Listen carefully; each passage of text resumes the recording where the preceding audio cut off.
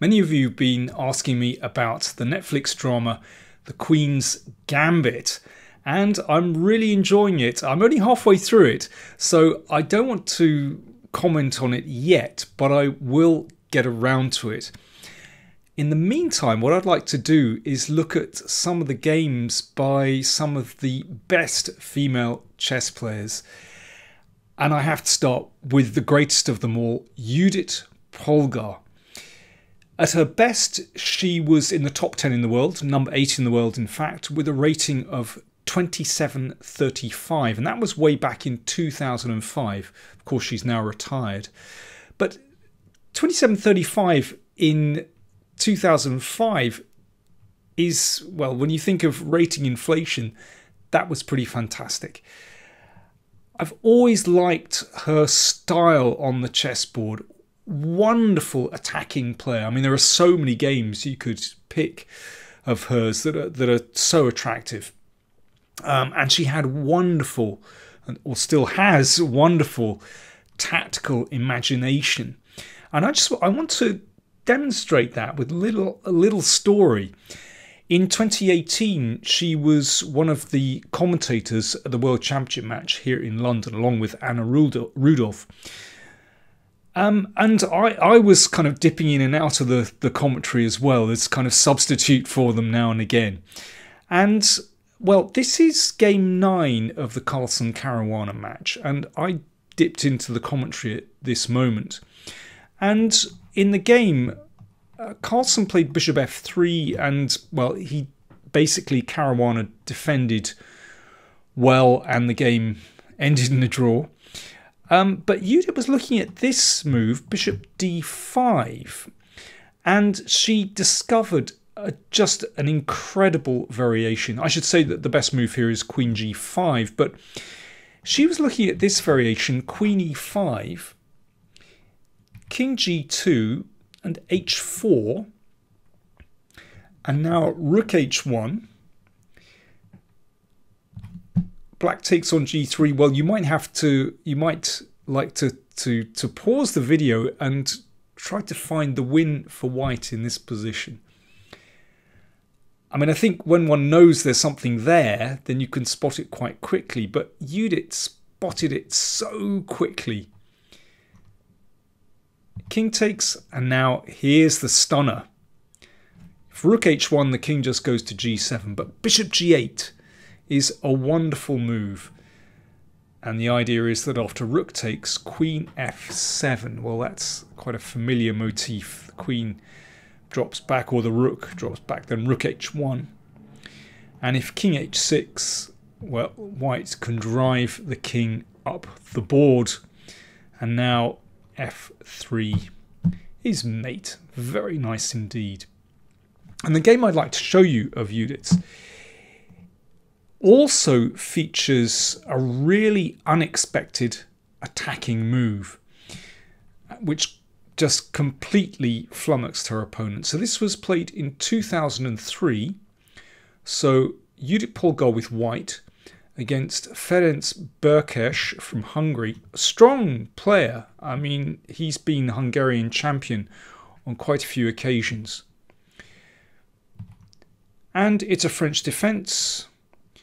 Bishop g5. Now, instead of bishop e7 or bishop b4, Berkes exchanges on e4. So this is a calmer way of playing the position.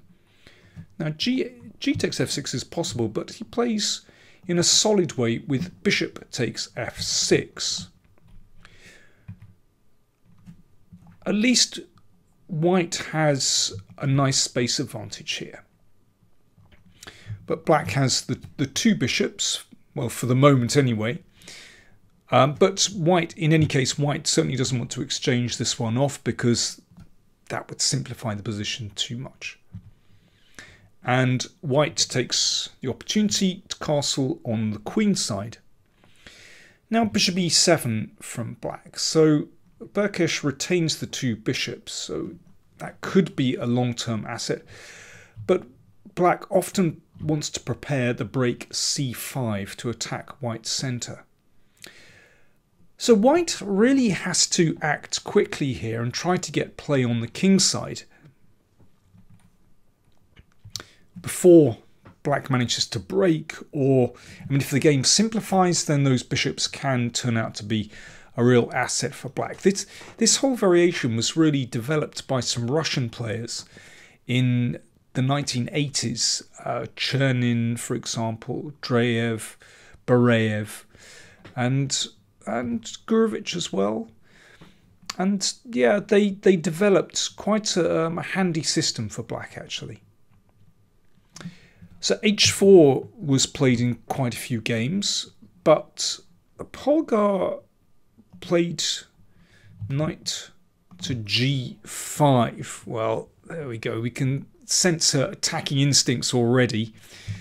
She realizes she has to go for it, and that threatens the pawn on h7.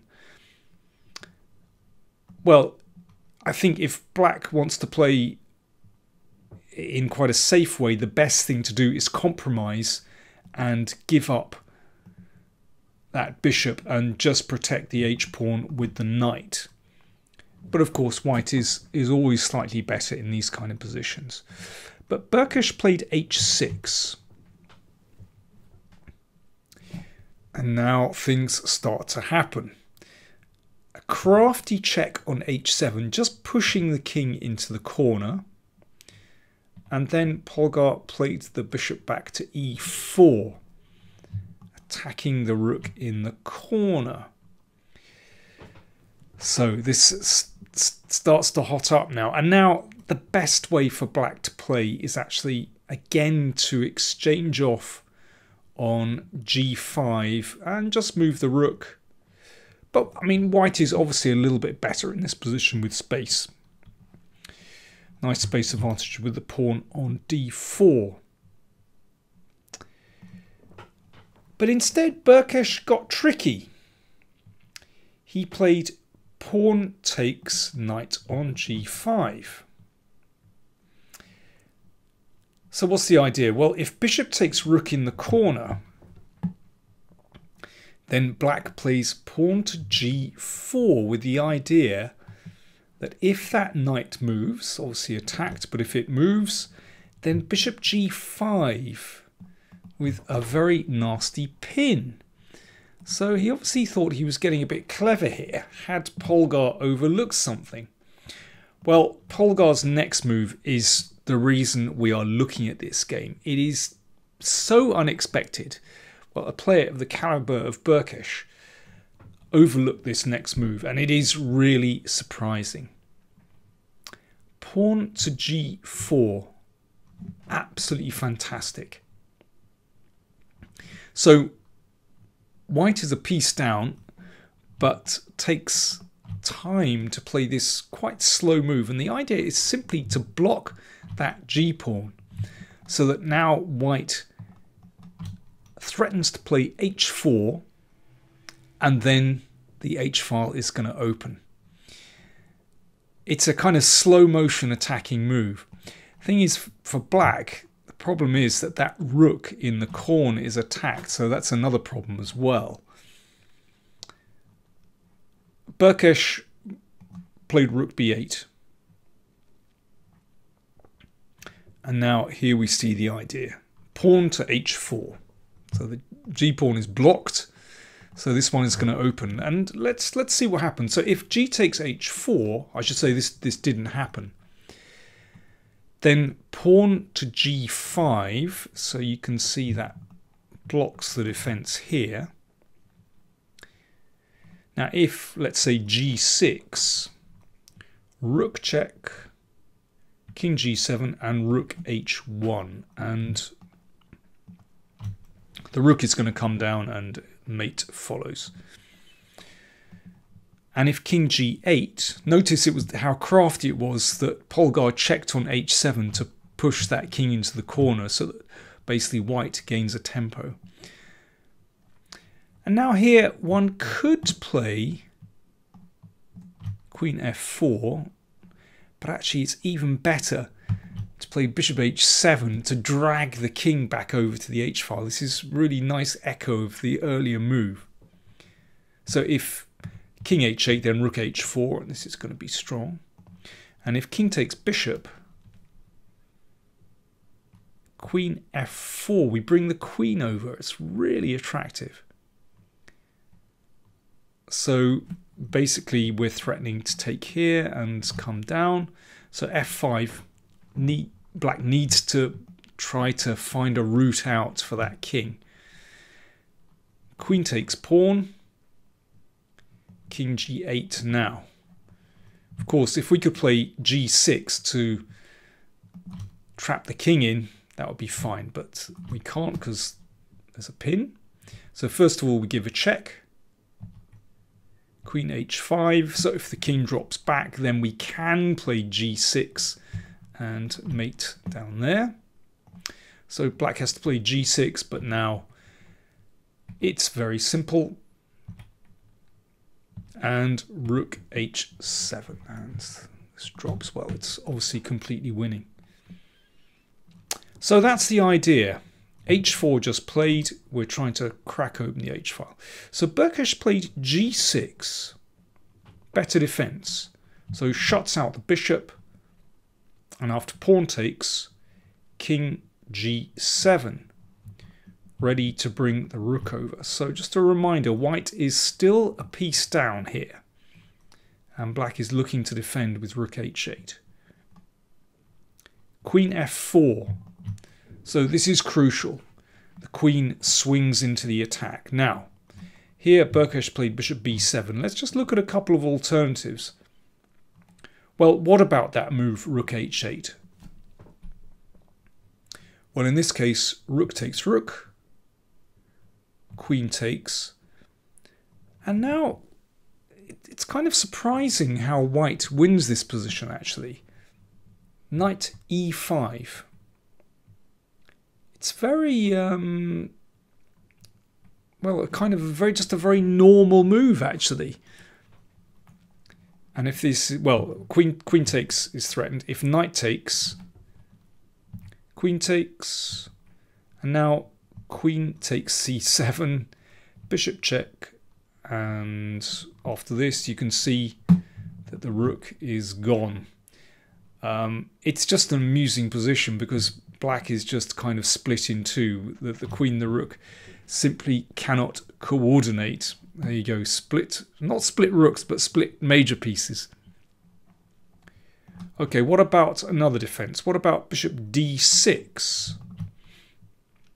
Well, once again, there's knight e5. So white wants to, well, yeah, attack on the h-file, among other things. And if bishop e7, so wants to take here, then there's a nice move, knight takes f7.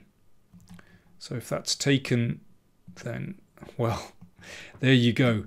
There's an echo of this idea that we had in the Carlsen-Caruana game. Here, and check, and rook h1. And if bishop takes g5, then we have queen takes g5. And that endgame is, well, just completely winning for white. An extra pawn and, you know, all kinds of things threatened. Knight takes and rook h7. So let's go back. So white, Polgar has just played queen to f4. So Berkes played bishop b7, and once again we have a rook sack on h7, another echo of this idea from earlier. Rook h7, beautiful move. Well, king takes was played. Let's just have a very quick look at king g8. Unsurprisingly, this is winning for white. Let's just show this variation. It's very nice. So we can take, and now a rook sack. Well, this is the main variation anyway. And this leads to checkmate on h7. Okay, back we go. So rook h7 just played. King takes. Now, why did Judit play like this? Well, because of queen check. And here's the point, that black cannot play king g7 because of check, and rook to h1, and game over. So after queen h2, king g8, rook h1 anyway, threatening mate on one of these squares. Bishop takes pawn. This is the best that black has. And, well, queen takes was played. Let's just have a very quick look at king g7. Then knight takes.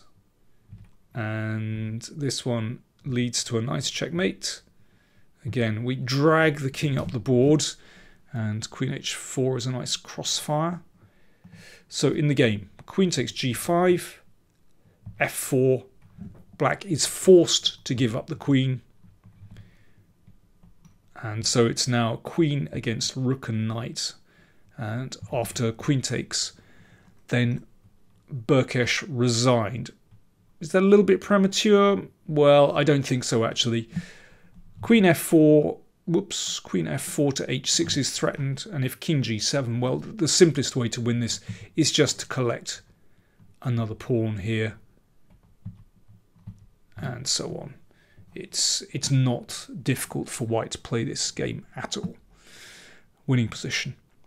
And yeah, I think it was nice actually that Berkes finished here, because I think it puts the emphasis on the earlier part of this game with this absolutely stunning idea. G4, absolutely brilliant. Well, I'm going to show you a few more games by Judit Polgar over the next few videos. But, well, I have my favourite games, but please do let me know, what are your favourite games by Judit Polgar? I'd be very interested. And yeah, I'll see if I can show a few of your favourites anyway. Don't forget to like, comment, share and subscribe. Let me know what you think about the Netflix drama The Queen's Gambit. And yeah, do consider supporting us on PayPal or via Patreon. Links down there. Thanks for watching.